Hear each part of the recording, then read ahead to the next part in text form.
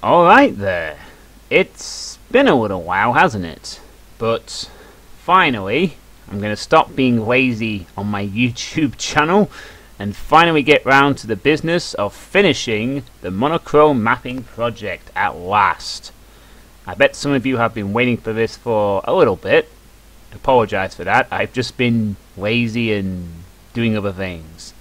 So, the other thing I was waiting for was a bug fix update, and thanks to Der Weerkat, the wish has been granted. So we are playing the bug fix updated version of the Monochrome Mapping Project, which includes a couple of changes for maps I've played before, but most importantly, it contains a change for the map we're going to play today, which is the finale. This is Good and Evil, Black and White. This is by the mapper called Obsidian. 31 monsters and 1 secret. But I do believe it's a Icon of Sin style map. I like the design of the level already. The music is Time of Judgment by Yasunori Shinono. It's the official soundtrack from a game, an RPG on the SNES called Lufia, Curse of the Sinistrals. If you're interested in looking it up. I've actually decided to look up the origin for one of these soundtracks for once. So we got the backpack, we got the shotgun, we got the chain gun. There's some very weird looking textures. It's kind of like hellish textures, but in black and white. Got the crosses on the inverted crosses, and we got everything. And it's like, go this way to your doom. As such. So thanks to the Weerkat for finally patching this SWAD so I could finish it.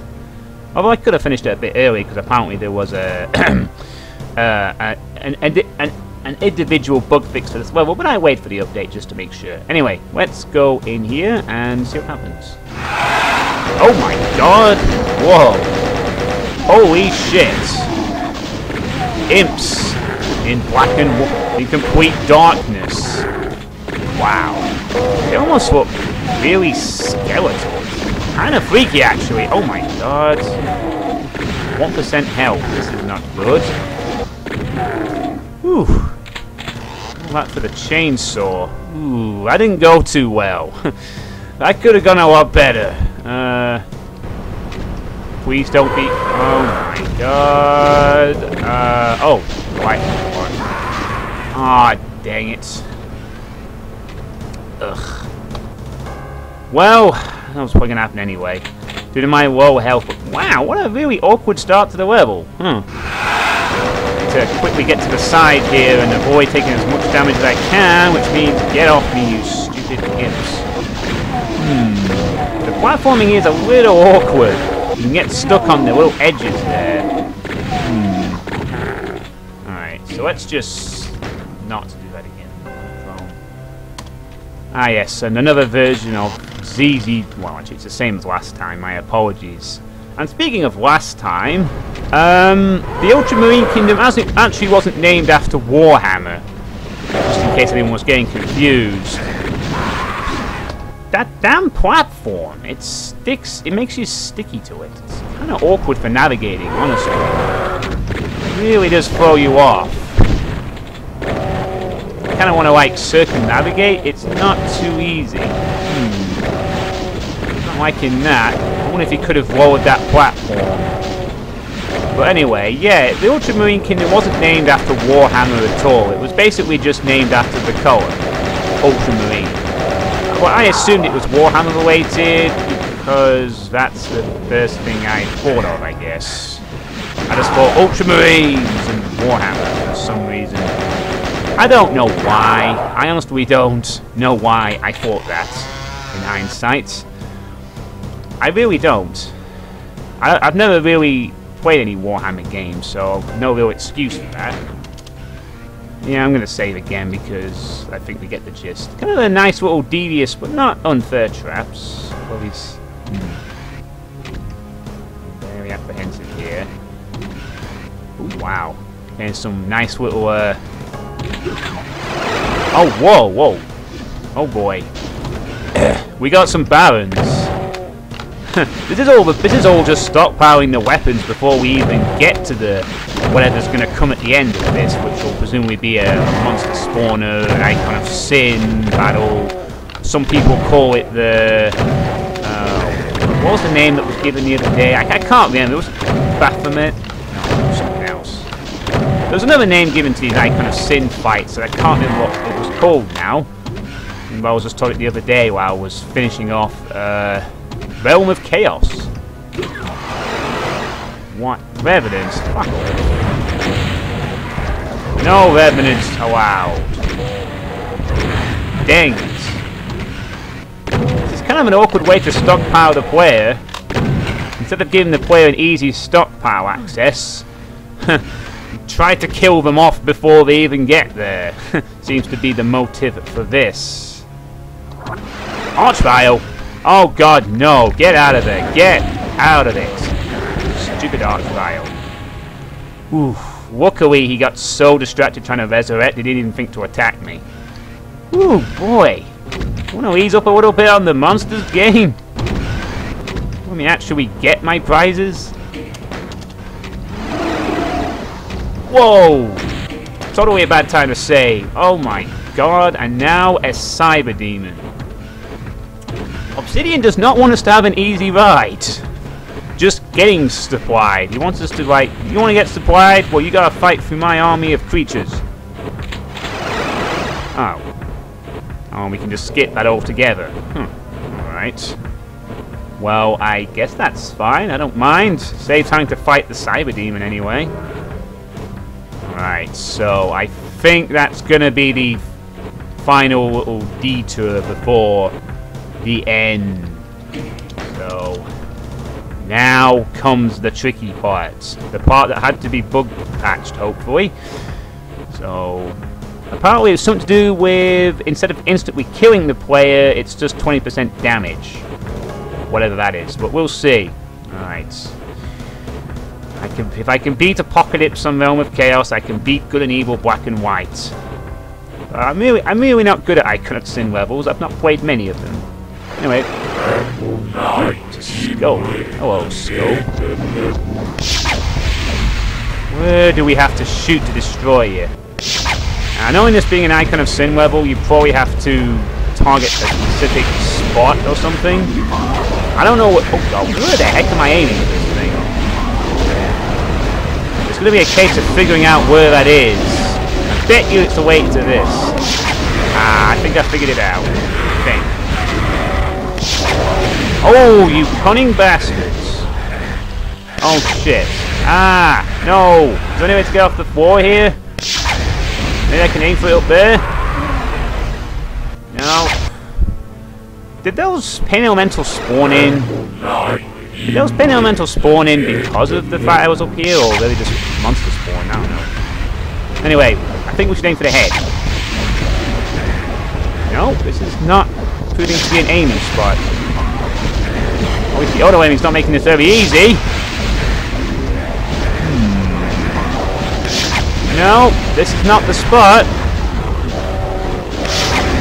Where it is, but rockets seem to be the key here. Ah, dang it, not again. I think that floor must be what was fixed. I guess it must have killed the player instantly in the previous version or something. What are we sure we gotta do? Oh, whoops! And then I was telefragged. Okay, I don't know what to do here. I'm honestly stumped. There'll be somewhere to aim for. I don't know where it will be. Let's try the nose. We're going to be looking out for a particular sound, like a groaning sound. I don't have any idea what to aim for this. The thing is with these Icon of Sin levels, for no one who's ever played one before, basically the idea of the level is to, you don't actually kill all the monsters. You're supposed to kill a Romero head, or... Well, you're supposed to kill a Romero head, named after the creator of Doom, who put his head into the game. And usually it involves firing rockets into an exposed skull. The kicker is to figure out where it is in this case, but I've not a clue where we're aiming for. Hold on. The eyes reacted then. Ah, the eyes. The BFG blast showed eyes. I bet it's the eyes. So let's try the eyes. See if we can't get the eyes down. Can we get out of the way? Try the eyes. Oh! The head exposed! Oh, we're out of rockets though. Ah, no! Dang it. Oh, there's going to be a couple of deaths on this one, but we figured it. It's the eyes. The eyes into the head. Oh god, this is really kind of tricky. We have to... It seems we have to attack the eyes first and then pump into that. I bet we have to go up now. Come on, go up, go up, go up, go up, go up, go up, go up, come up. Go away, go away, go away! Piss off! Go away, all of you. Let me get that thing in the skull. Come on. No auto aim! Stop it! Oh my god, the auto aim is... Okay. Go away, please! I just want to be... Oh my fucking god! That's it, that's it. I am turning auto aim the fuck off. Oh my god, the auto aim is what's fucking costing me this damn run. It's the auto aim. Shit, it's annoying. It really doesn't work on this level. I probably have to turn it off maybe. We'll see. Alright, just get one. Come on, come on.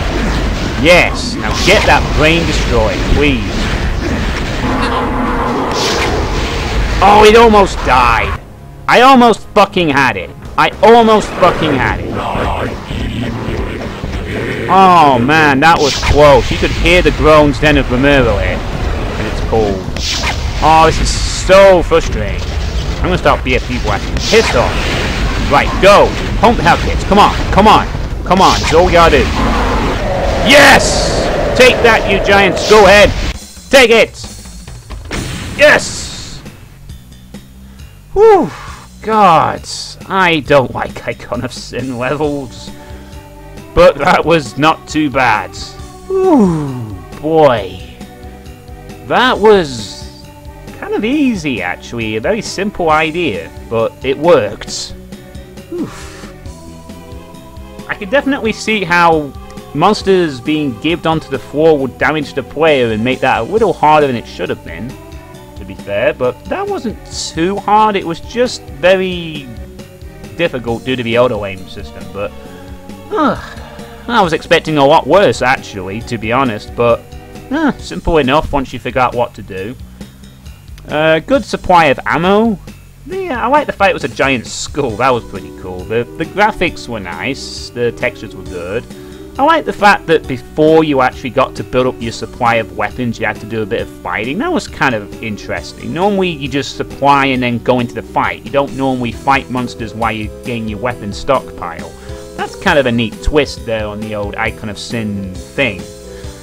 And the final room was pretty nice. Very simple execution, but maybe it takes a little time to figure out. Gotta shoot the eyes, shoot the head, but simple enough. Nicely done. And the music was... I didn't really notice the music this time. I think I was too focused on just trying to beat the level, to be honest. But, oh no, pretty good stuff. Okay, so that's the end of the Monochrome Mapping Project. I don't think there's... I wonder if there'll be a credit sequence at the... Oh, hello. We do get a credit sequence at the end. Awesome. And it's a lost soul this time. Nice. And this is just a generic roll call, I guess. Zombie man, shotgun guy, heavy weapon dude, a chain gun of a pestilence, imp, demon. This is pretty much the generic ending of Doom 2. You get to go for all the monster roll call and kill them all off. Because nothing is more satisfying than killing the enemies of Doom, right? Especially you. Especially you. You can die too. And you, Triple Soul. Ah, the Spider Mastermind. We had a couple of fun encounters with you in this WOD. And a couple with you too. And you're out of here. And there's us, the hero. Now he will die for the last time. As the zombie man closes us out.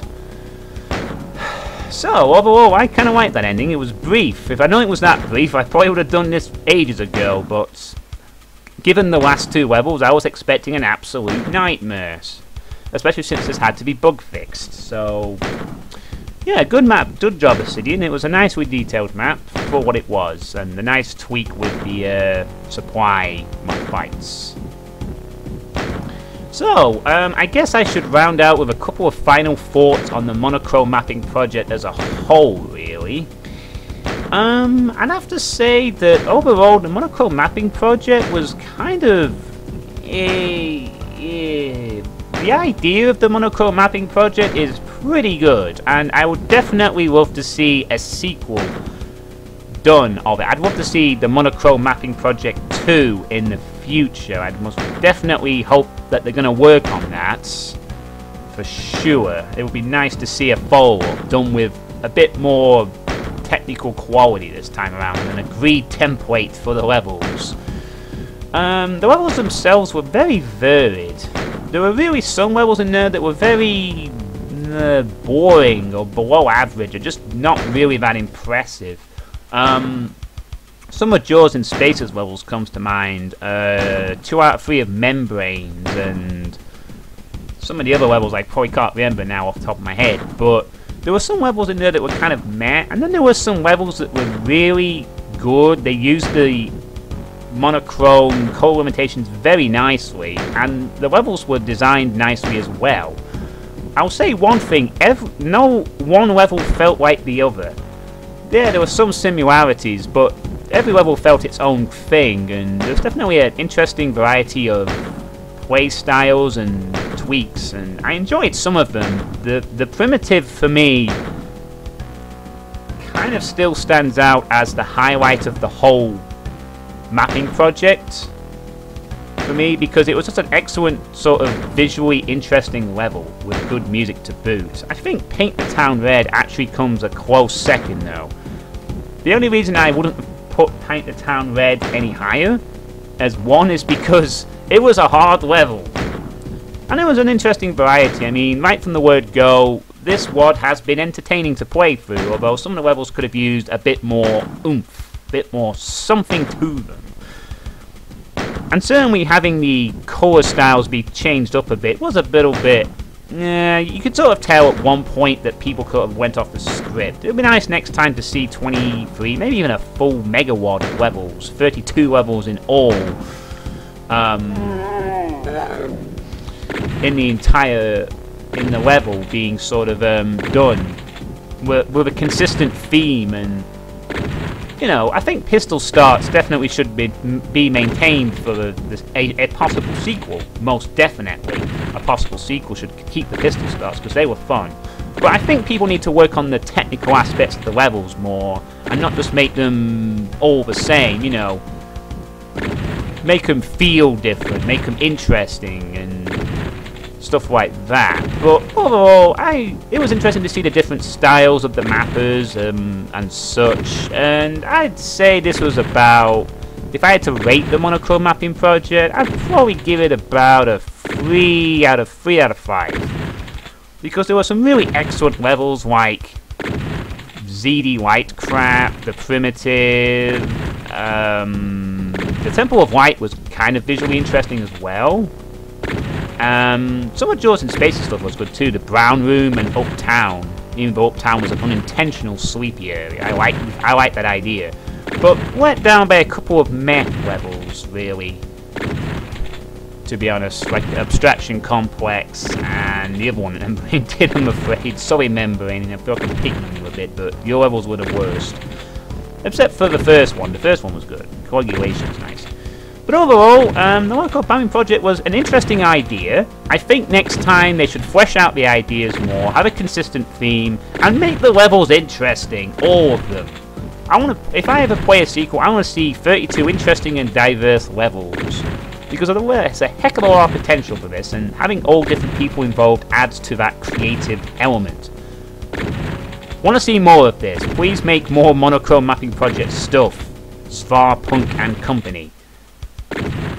And other than that, I leave the chat with the what did you think of the Monochrome Mapping Project if you've managed to sit through my final thoughts segment? Which I'll probably elaborate a bit more on the thread. What did you think of the Monochrome Mapping Project? What were your highlights? What were your lowlights? Did you think it was great? Average? Bad? What do you think could be improved for next time? And what do you think, were my criticisms fair, or what just with your thoughts? Any thoughts in the comments appreciated on this one. I'd love to hear what other people think of the WOD as a whole in the comments and stuff. So other than that, I'll catch you all next time, because there's a couple of requests that I've been asked to do and we'll be getting through next. 2 Doom requests, and I'll give you more information on them at the time. Other than that, thank you very much for watching the Monochrome Mapping Project playlist, and I'll catch you all next time for more Doom experiences. Farewell, Doomers, and have a good day. Let's beat it! This is turning into a bloodbath! Press Y to quit. Yes.